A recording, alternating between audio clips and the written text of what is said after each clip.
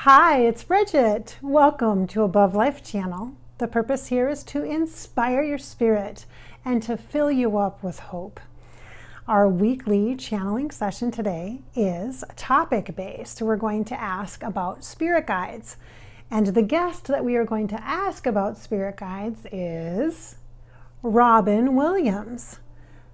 So I'm looking forward to being able to share with you some of the insights from the afterlife that Robin Williams will bring forward to us about this topic. So let's welcome in Robin Williams. Hi, Robin. It's been a while since I've channeled with you and connected with you. So thank you so much for coming today. His energy, everyone, I hope you can feel it, is very cheerful. It's very joyful, his energy, and it feels good. It feels like sparkly, tingly. It feels enthusiastic. It feels almost childlike. There's definitely an energy of inner child wanting to play kind of vibration that comes in with Robin Williams. All right. Thank you so much for being here today. Will you share with us, please? We're going to discuss the topic of spirit guides. As you know, will you share with us what is your insight about spirit guides? What does it mean? What does it mean to have a spirit guide? How does that work from your perspective now as an afterlife spirit? Okay, he's got the red nose on. The red nose, like funny, he's trying to be funny kind of thing. It reminds me of the movie Patch Adams. He has this red nose on. And he says lighthearted. That's the first thing that I want to make sure that people understand. Lighthearted, lighthearted. That the point of life, the purpose of life, the meaning of life is to really enjoy the journey of it, to experience it fully. And part of what your spirit guide question is about is how you can do that, because your spirit is what knows. Your spirit holds all of the freedom that you are looking for. The freedom of expression, the freedom of creativity, the freedom to be who you are, all of the freedom to create the opportunities for you to play, to find joy in life, to express yourself. That is the purpose.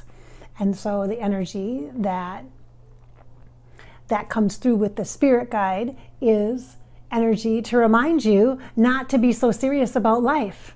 It's to help you enjoy and have fun with your life experience, to not be so serious about it. And that brain can certainly be a bit of a downer. That happens. The brain can be kind of a downer. And you can get hit with things like illness and disease, and your mind can do all sorts of things that can really wreck the fun. And the spirit guide, the energy of your spirit, wants to have the experience the most enjoyable as possible. Now that might be hard to believe when you look at the landscape of humanity and how things are unfolding these days. And what you learn from other humans can sometimes not be so pretty. Now I understand that. I lived in a body. I lived in a human life. It's what Robin Williams is saying. I lived in a body. I lived in a human life. I know how hard it can be. But when you ask about spirit guide, which is a very good place to start, this is a good place to begin. You then know that you can recognize that you are more than just a body. You're more, he's like tapping me on the shoulder, like tapping his shoulder. You're more than just this body. You're more than this. You're more than this. You're so much more than this. And you can be more than this during your life. Part of what the soul's journey is to become more fully integrated, more fully interactive, better match, I think, for the channel, fully interactive in your life. But to do that, you need help, and that's what a spirit guide does. It gives you the advice on how to bring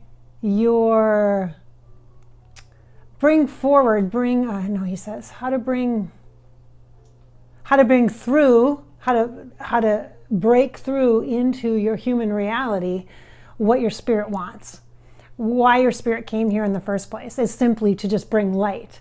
To bring light and uplifting and inspired energy to your human experience while you're having these adventures. You're supposed to be having these wonderful adventures and discoveries, and your mind can throw a wrench in that at times. So you got to be careful to manage things in a way that doesn't, you don't want to make the mind the bad guy, because if you do that, then you're just going to be fighting. Your whole life is going to be about fight, struggle, conflict, problems. You're going to create more problems for yourself. So you've got to be inclusive and allow the mind to have input. But the important thing to note is that the spiritual freedom that you seek can be achieved when your spirit guide comes in and can help negotiate that, can help afford playtime for your spirit, because that's what you want, is you want all that light energy. And the mind isn't used to that. The mind likes things to be neat and orderly and is constantly trying to keep things neat and orderly. And the spirit doesn't have boundaries. There's no borders in the spirit. There's no limits to who you are inside of your spirit, in your soul, as a soulful being. So your spirit guide knows that best. It knows how to manage that. So, Robin, you refer to spirit guide as a person, or as an assistant, or let's say helper to your soul, or a spirit guide as a helper to your spirit. So is it a person? Is our spirit guide a person? How does that work? Like, how can we think about this? He says, that's the problem. You can't think about it. You've got to feel it. You simply have to just know it. You have to accept it, that's just the truth. That your soul has guide, has guidance, he says, your soul has guide. Okay. It's not a person. It's not a person, a place, a thing. It's the best way. It's ambiguous. It's fluid. It's the closest to connect it with is energy. So think of it as a ball of light, a big circle of light that is a resource for you, that can shine you up, buff and shine you up like a car wash. That's what he's like showing me, going to the car wash and getting a buff, not just shine, but like polishing the car. Like that's what your spirit guide light ball could do for you. So Robin is describing a spirit guide as this like ball of energy and light, and it's like that buffs us. Buffs our energy is kind of what he's showing me, that's what, like polishing us is what it looks like. All right, so a spirit guide isn't a person then? To you, in your understanding, a spirit guide isn't a person? Or how does that, can you explain that? He says, no, I didn't. He says, I didn't say that. I simply am sharing with you the viewpoint and perspective that I have as a spirit. That's what you requested. And so then it is about energy. It is not about a body. A spirit guide doesn't have a body. They don't have a body. You can make it into a person, whatever form you want that energy to take. It can take for you. It's beautiful. It's brilliant. They can act in any capacity that you choose to put them in. They can play any role. So in this way, yes, they can show up, and I know you're thinking, they can show up as a knight in shining armor for you, or be your grandmother if you choose. So okay, this is a good question, Robin. All right. So can people who have died that we know, like for me, my dad or my grandpa, can they be spirit guides for us? And if so, how does that work? Can you explain that a little bit? He says, I'm not in charge of anything over here. I just want everybody to know. Right over here, I am not in charge of anything. I'm just here to talk about what I see, what I know, and that's different maybe than what you think. From what I've seen, there are there are many, especially those grandmas, they are just pushy, those old ladies. They want to come back and they want to serve you. They want to be all up in your life business. They want to be there. And that is granted. There are cases where I've seen where people who leave their lives recently in the same, recently left the body, decide to step in to another way as a spirit guide. And so it is true that can happen. I've seen that. I've seen that more than a few times. That's true. That might be different than what you know, Bridgette, what you experience.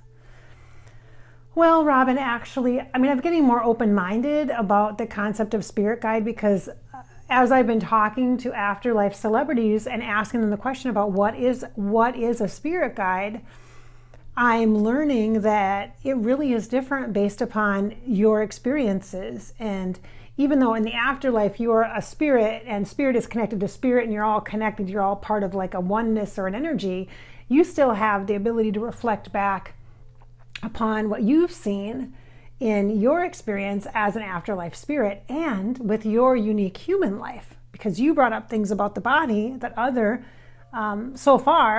celebrities that I've talked to about the spirit guide, what is a spirit guide question, have shared some different perspectives. So I think that's quite fascinating to me.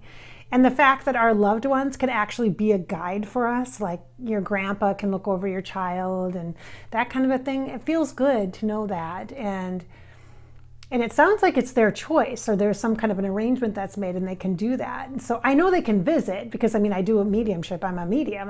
I talk to dead people all the time that go and there are nosy dead people. You're right. There are old ladies that are very pushy in sessions that I do, especially those grandmas. They're just like, hey, I want to be there. I want to watch over them. I want to be there. I want to be there. And it's not good enough to just visit every once in a while. And they want to live there, and so spirit guide, I guess, would be a capacity that would be a good balance for that. So that's interesting. So it's not all cases, it's in some cases, and it sounds like it's really individual. It's like customized. So, okay. So can we request a spirit guide? Can we request someone be our spirit guide? Like you, for example, which no offense, Robin, but I don't know if I can handle you as a spirit guide because you really have a lot of different energy. Oh, not that I don't love it. I do love it. I do love it very, very much. It's very lighthearted and he brings a lot of joy. Can you guys feel that?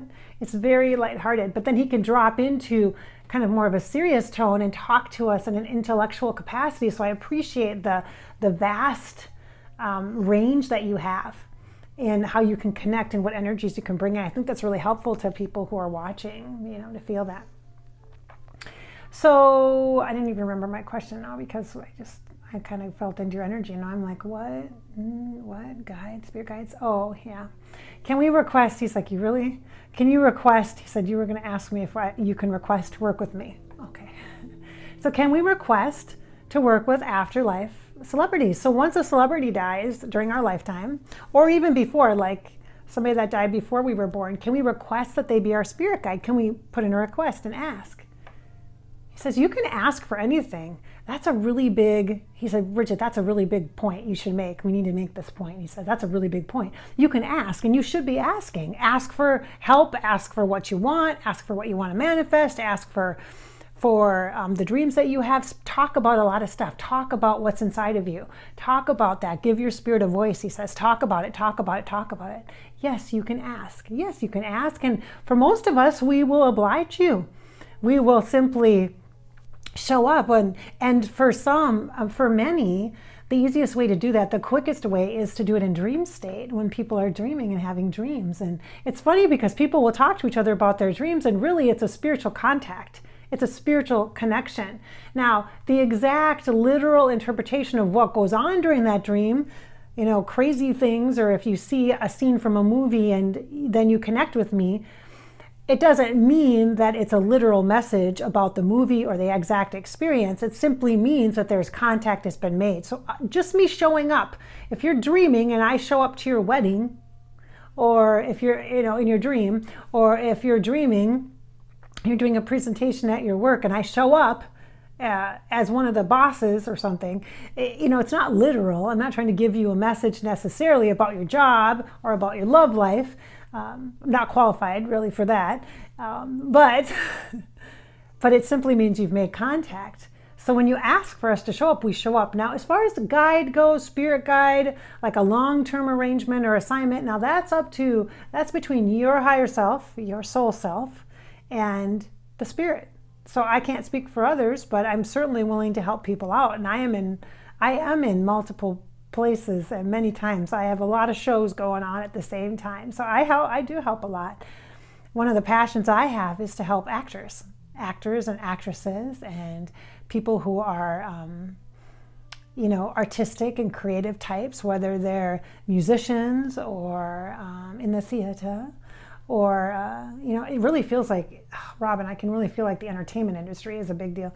Yes, and not because they need to be successful as recognized as a great actor or an incredible musician or famous, but because it's important to express yourself. It's important to connect. And when you're connecting with your spirit, that's when you're making things. That's when you're being artistic. That artistic expression is the freest, the way you're the most free in your soul. Your spirit is free, and that's the point, is to let your spirit out so it can be part of the human life that you choose to live. And if you pick up an instrument and you play an instrument, you may play it your whole life. And you play guitar in a band, and you may not be queen in the band, right? You may not be the band queen, but you may really enjoy playing the guitar. And so in times in your life, especially times when you are introspective, you'll pick up that guitar and you will play, and it will bring that energy of comfort and of release and of connection for you. And that's the most important thing, is connection. That's what your spirit is being guided to, is connection. I hope that helps. Does that make sense? I think so. I'm going to have to watch this to understand. You have a lot of different layers that you brought in, some different things that other afterlife celebrity guests haven't talked about yet at this point. He says to me, "You're opening your mind, Bridgette." I am. We can always open our mind even more. Even if you think you're open-minded, there's always room to learn. And when I do that, I can feel Robin's like, ooh, yay, sparkly, When I'm doing these conversations, I actually feel myself expanding. Like I feel I'm letting my spirit light come out even more, expressed into my reality. So, wow, thank you. Thank you, Robin, very much. And thank you. Thank you for watching this channel with Robin Williams in the Afterlife. We've been talking about this concept of spirit guides. What is that? I hope you've gained a lot of interesting insight and information. I hope you can feel the energy of Robin Williams coming through in this channel. Remember, at Above Life channel, the purpose is to inspire your spirit, after all, and to fill you up with hope. I hope that we've done that today. Remember, this is your life, so live it. Thanks for watching.